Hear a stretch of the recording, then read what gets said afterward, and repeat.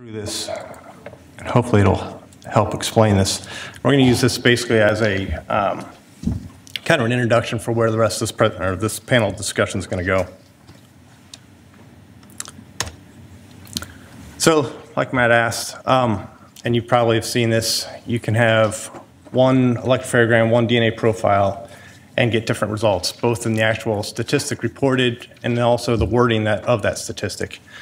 There's a lot of different reasons for that, but you can get, we've seen this, and there's a NIST study several years ago. There's actually been 2 NIST studies. You've probably seen this where, some labs are reporting 1 in 1,000, some people are reporting, 1 in a quadrillion from the exact same data. You also get different wordings for how that probability is presented. What this comes down to, obviously, is the statistical approach that's used. There's several different approaches that are out there. There's combined probability of inclusion, exclusion, CPI, CP, you've probably heard of that. This is historically what was probably the most used in the United States. The US and Europe kind of went 2 different directions at the beginning. Europe went more with likelihood ratios. The majority of the US went with CPI for mixtures. More recently, there's for mixtures, random match probability has been incorporated. There's likelihood ratios, both restricted and unrestricted, and then there's probabilistic genotyping. You've got semi-continuous and fully continuous methods there. So just from a single profile, you can use any one of these or all of these, and you can get a wide variety of answers from that. So probably wondering, how can you look at the same data and get vastly different results? So the easiest way I could compare this to is if I am driving home from the lab, I need a burger, it's Friday, I need a burger and a beer. I'm gonna go to my favorite place, Dice Burger, it's kind of by my house. But I wanna see how long it is. I live in DC, traffic can range from 30 minutes to 2 hours, depending on what's going on. So if I wanna do a quick estimation of how long it's gonna take me to get from my lab to Dice Burger, there's different ways I can do it, depending on what data I'm looking at. I can just do a measurement from, as the crow would fly, from my lab to Dice Burger. It's about 22 miles. That would take, if I was driving 60 miles an hour, 22 minutes. Obviously, that's not going to happen for many reasons. I could take the Beltway around. If there's 0 traffic, it's 1 in the morning, it may take about 32 minutes. And actually, I work late for various reasons. And that's when they always shut down the Beltway. So even saying it's 32 miles on the Beltway at 1 o'clock in the morning, it's usually the worst time to drive because they shut down 4 to 5 lanes. And then they have someone standing in the 5th lane. So it still isn't going to work for you. So that could still take 2 hours. But if you just go with the rough estimate, 32 miles, 60 miles an hour on the Beltway, 32 minutes. If I want to use more of the data that's out there, I can use my Google Maps. And I can say, hey, look, no traffic. I've never seen that Beltway actually look like that. But so there I could assume, okay, it's going to be about 32 minutes. Maybe a couple slowdowns may take a little longer. Or I can look at kind of a rough estimation of the traffic, and this is more likely the case. That's going to take 2 to 2.5 hours. You can also use, an average traffic of that time of day and get an approximation. You can use real-time data to get an approximation, but that's going to change every time you do it, depending on where you're at in the situation. So all these are looking at the exact same distance from my lab to Dice Burger. Obviously, you're going to get vastly different results from 30 minutes, 22 minutes, up to potentially 2 hours. And all this comes down to is what data are you using to make that calculation? How much of the data that's available are you using to make that calculation? All of them are legitimate. They're all valid. But it's just a matter of how much of the available data you're using to make the approximation. So looking at those methods I just talked about, you've got CPI on the bottom left. Combined probability of inclusion does not use that much data. And to the right, you've got basically the scale going, how much of the amount of information you're using to make that calculation. CPI, you're basically just using the alleles that are present. As you go up, random match probability, you're making some assumptions as to the number of contributors. You're using peak height information. You're looking at possible genotype combinations. You look at likelihood ratio, both restricted and unrestricted. Unrestricted, you're using peak information, or sorry, the allele information, but you're not really using peak height information, so you're really not gaining that much. But you are drawing some assumptions as to the number of contributors, potentially who's a contributor, and you're comparing 2 hypotheses. With restricted, likelihood ratio with restricted approach, Now you're using some of those peak heights, and you're making, not only are you making assumptions on the number of contributors, possibly who's a contributor, but now you're looking at peak height information, seeing what alleles can possibly pair together. Then you get into probabilistic genotyping. This is fairly new on the scene. Its application in forensics is fairly new on the scene. The formulas, kind of the methods being used have been around for years in a general sense. Semi-continuous just means you're modeling some aspects of the data. In most cases, it's just the probability of dropout. But you're using more of the data. You're making assumptions as the number of contributors, possibly who could be a contributor. And then you get into fully continuous probabilistic genotyping. Here, you're modeling many more aspects of the data. So you're making assumptions as the number of contributors. You're potentially modeling peak height balance, stutter, all sorts of different aspects with the data. So that's the most sophisticated of all the methods that are being used out there.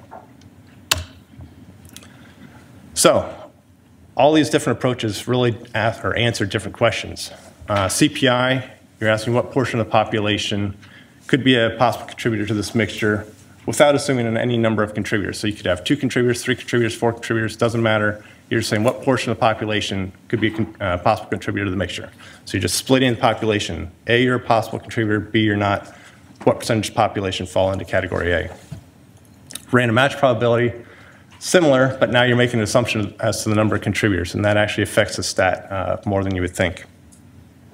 Likelihood ratio, you're looking at comparing 2 hypotheses and doing the ratio of those 2 hypotheses, making an assumption as to the number of contributors, and then forming the hypotheses that you're comparing. But even if you look at likelihood ratio, you can have variation within likelihood ratios, just based on the hypotheses that you're testing. So you could have, say you have 2 suspects in a case.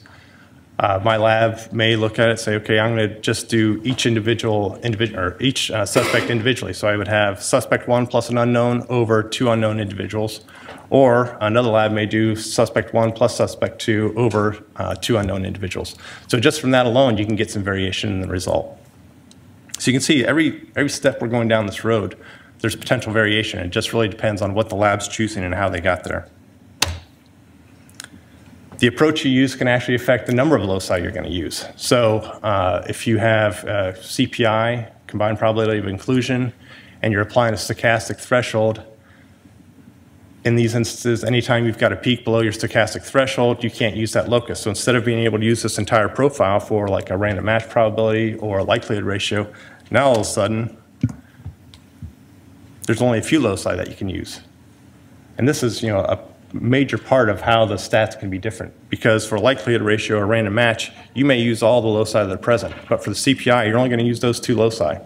Obviously, if you assume about an order of magnitude per locus, that's a pretty huge difference just there right off the bat.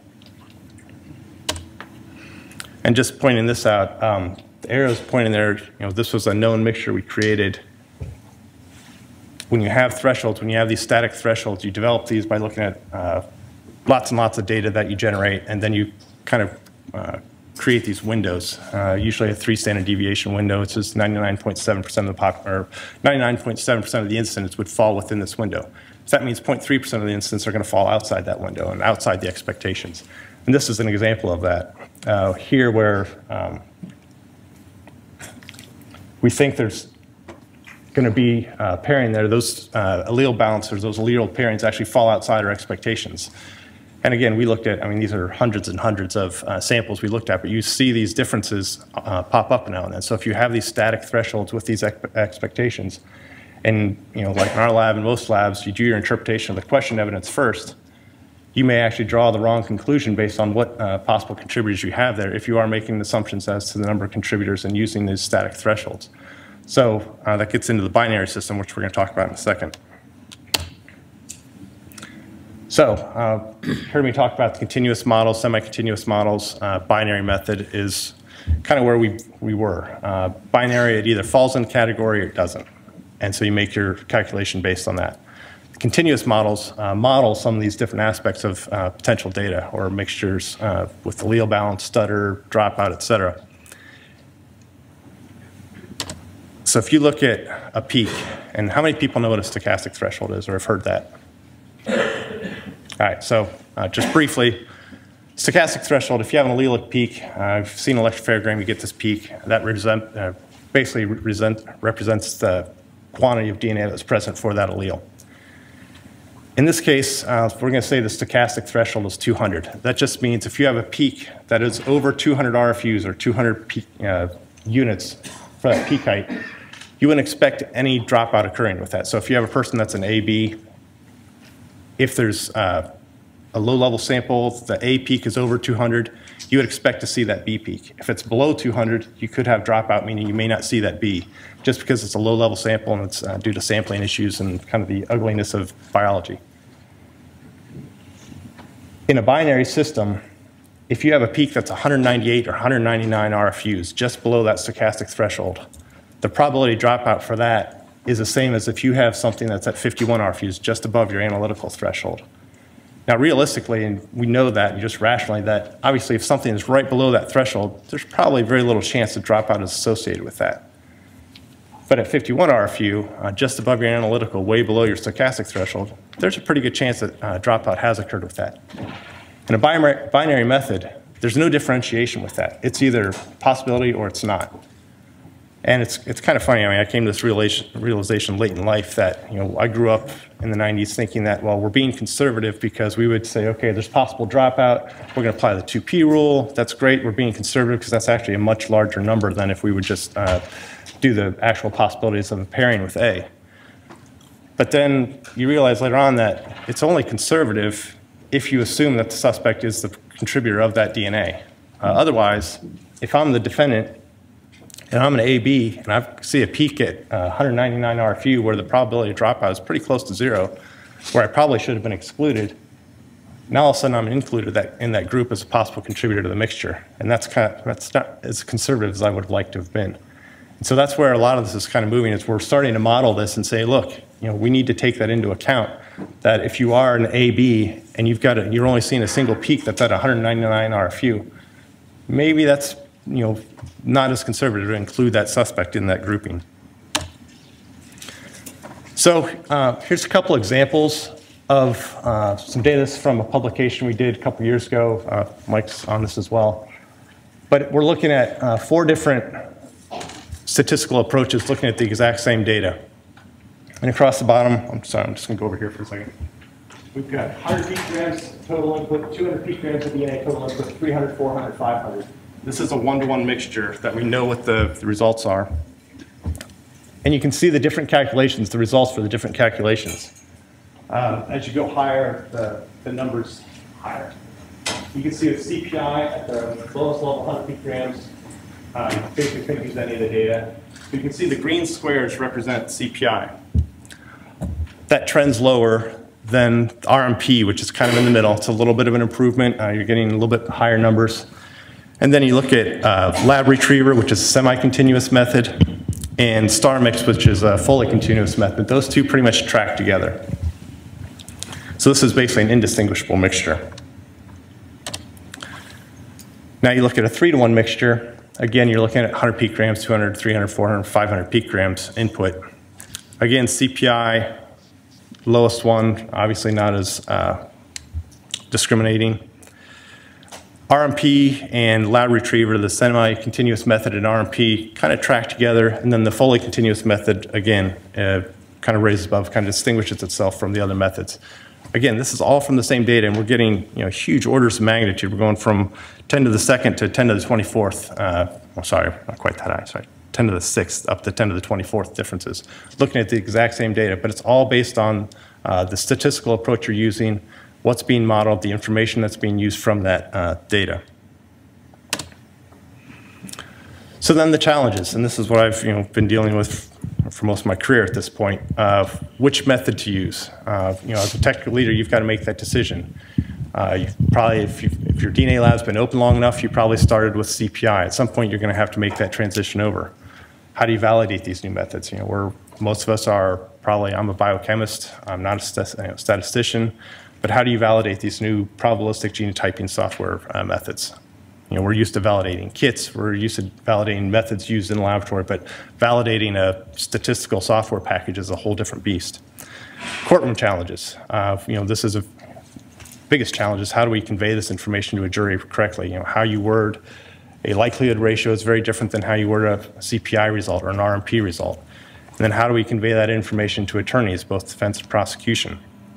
How do we train DNA forensics analysts? A lot of the people that are forensic DNA analysts are biochemists, molecular biologists, biologists. We're not statisticians. We've had stats, but it's not a huge part of what we've done in the past, especially for the kind of the older people such as myself. And then, like I said, trying to convey this information to juries, prosecutors, defense attorneys in a meaningful way to make sure it's not getting convoluted in some way that doesn't make sense or it's being biased one way or the other. So the bottom line, if implemented correctly, I stressed that part and we'll probably talk about that a little bit further, but if implemented correctly, all these methods are scientifically valid. There are different ways of estimating that significance of a DNA match. Each method used answers a slightly different question, and that's key. Likelihood ratios may be new to many jurisdictions. Like I said, historically, U.S. was going with CPI calculations, and now people are either transitioning using random match probabilities as a stepping stone to some type of likelihood ratio. Some are going straight from CPI to likelihood ratios, either restricted, unrestricted, or right to probabilistic genotyping. Others have been doing likelihood ratios for years since the beginning. But I think at this point it's safe to say that most labs are in the transitioning process. So if you're in a jurisdiction that's in that transition, please work with them. Speaking from our laboratory, we can use any help we can, especially for the courtroom aspect. How do we better convey this, and how do we make sure everybody in the judicial system is aware of what's going on and how we can best serve the community?